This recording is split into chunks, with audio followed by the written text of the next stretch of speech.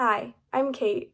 Sexism resistance to me is about the inequalities that women and all LGBTQ people have faced throughout history and how we must resist against the stereotypes and racism that have been put on us in order to get equality for everyone. Now that I have completed this course, I know more about just how terrible women have been treated throughout history, just because of the fact that they are women. We read stories like Arabian Nights, where a woman knows that the king just wants her for her body and then plans to kill her, so she uses her knowledge to outsmart the king. She says, "What is this compared with what I shall tell you tomorrow night? If the king spares me and lets me live, it will be even better and more entertaining." The king thought to himself, "I will spare her until I hear the rest of the story. Then I will have her put to death the next day."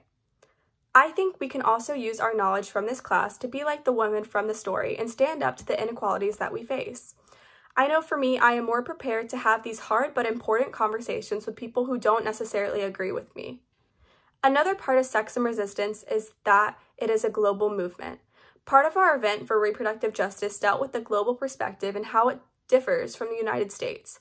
In Chapter 6, Listen from Peers in Other Countries of On Tyranny, Snyder states, having a passport is not a sign of surrender.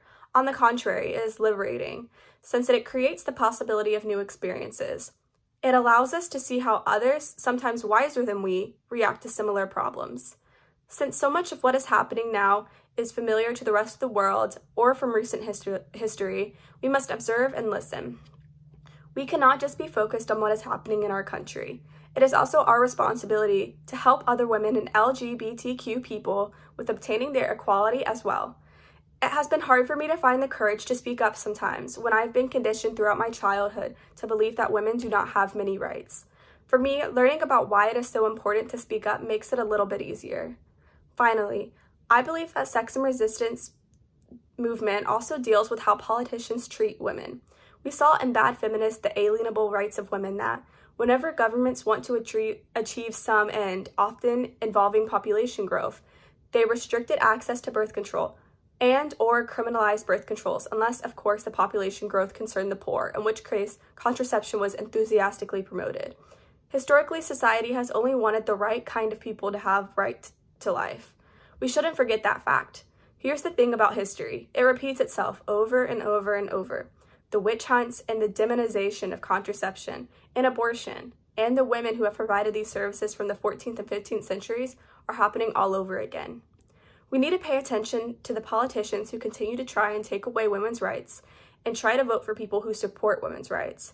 I know for me, the biggest thing that I took away from this was just how important it is to vote. During the next month, I plan on being more active in my community, as hard as that is during this COVID period. I also plan on donating to organizations like Planned Parenthood, because after the semester, I have learned just how important they are to women.